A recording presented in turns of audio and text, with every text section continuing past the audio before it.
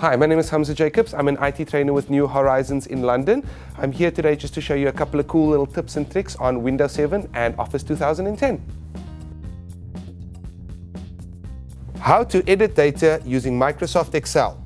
Many people using Microsoft Excel have problems editing data.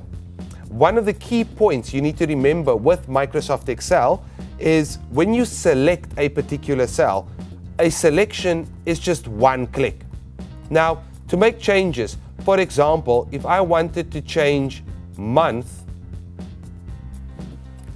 to MON, I can simply select the cell with the mouse by single clicking on it and then type in MON, enter, and it replaces the cell. One of the most handy keyboard shortcuts that you're ever going to come across in your life is the one for undo. Let's say, oh no, I entered MON. I should have left it as month. Control Z is the keyboard shortcut for undo. Undo is also available in 2010 and 2007, right at the top on what we call the quick access toolbar. So that was undo. Right, so if you accidentally edit something, feeling a bit rough this morning, not feeling myself, I accidentally select and hit delete. Oops. Control Z, undo. So that's a very handy keyboard shortcut for editing. Now, as I mentioned, you single click to select. Look what happens when I double click. It takes me into edit mode on the cell. Notice I have the insertion I over there. So I could place this on an exact position and use my delete key to delete and then hit enter.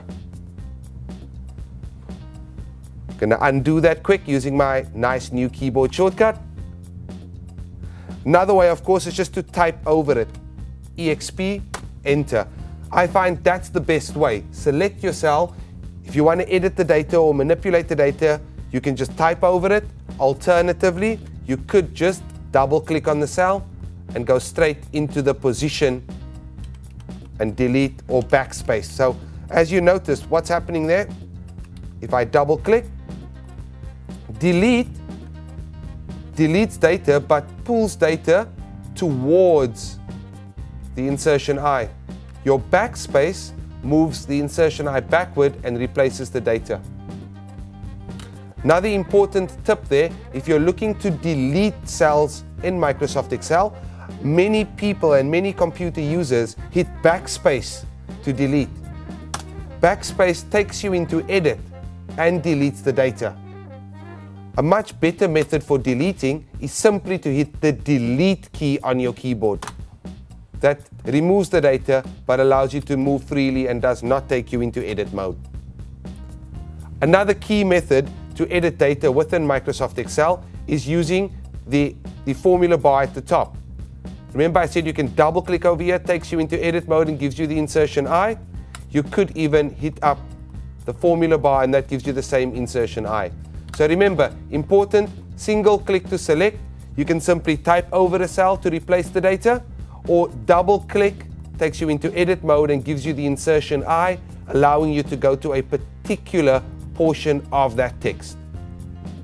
That was how to edit data in Microsoft Excel.